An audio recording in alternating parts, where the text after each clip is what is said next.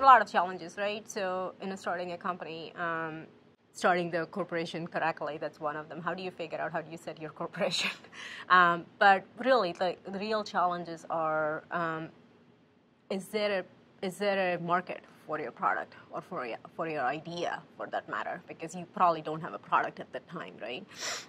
So what you want to figure out is the idea that you have in mind, or the vision that you have in mind.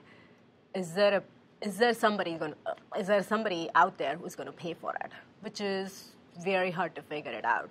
So for me, the way I ended up doing was, is I built something like, literally screenshots. There was no product as such. Like, you click on one page and you go to the next page. You have 4 pages, which I had gotten built. There was a event which was local here, and it was called Forum. It was for the cloud, and it was actually specifically focused on cloud. There were about 500 or so people, like, very large companies, like, that are like very decent crowd there. And I decided to present my screenshots. Obviously, people don't know that was it was presented in the way that this is what you're going to get. This is a product, or will be a product which will be available 3 months from now. And is there a value in this? So I pitched all day long. I actually brought my monitor and large screen TV and showed this pretty screenshots and pitched all day long. And I had 10 people sign up for as an alpha customer, which is a very interesting thing. The morning I was going to the event, I was thinking whether this is going to be in or out. Like, that was a decision-making event for me. I was going to pitch to as many people as possible and see if there is a market.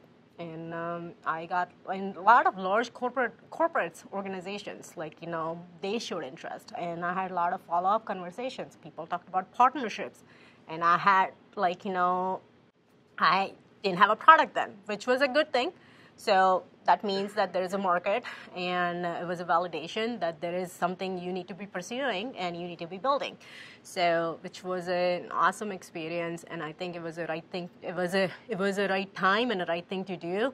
And at that point, I was all like, okay, now I need to actually really do this. So I demoed it, right? So I had certain 4 screenshots, literally. And I had a simulation kind of built, like, essentially was showing if you had, how do you monitor these type of environments in one single place, right? So it was showing that can demo in, like, 4 screenshots way, and, like, clicking here and there. The product you can say there was some UI type of thing was built, right? But it was not a product. It was not ready for customers to be touched. It was only a mock-up screens, I guess. But with the story of, like, this is how it works, right? So that was a, like, demo, but it was not a product. It was not even an MVP. So it was not an MVP, but it was to a point where, like, people could understand what the value was. People could understand what the problem is. Like, do you have this type of problem where you're not able to solve it? Does it have value for you? And are you willing to pay for it? Those are the questions, right? Those are the right questions to ask. If somebody's not willing to pay for it, that means there is no value to him, which means there is no market for him.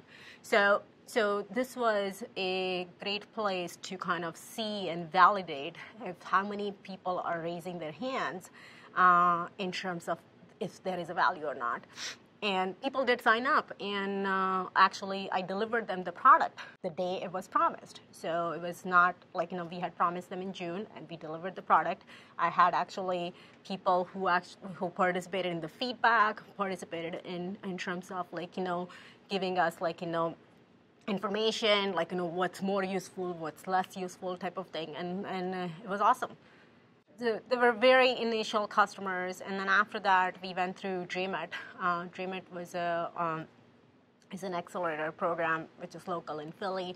Actually, they are in a lot of different places, but the one I did was local in Philly, and I learned a ton from that program. So two good things happened there. So they assigned mentor to each of the company, and I had technology background, so did my co-founder, and so did the other people on the company, because at that time I had a couple of programmers who would actually code. So that was interesting. And then with that, I had a really good mentor who actually helped me through a lot of thinking of the business side of Cloudamize, and especially pushing on who is your customer, what is the value prop, what are the pain points, what are we solving with the product, those kind of things. And at the same time, DreamIt actually opened so many doors to actually talk to potential customers. So because of DreamIt, I was able to get introductions to whoever I want to, and that way, it was very condensed and very fast way of learning. And that was very useful, because now you're not churning time and try to figure it out.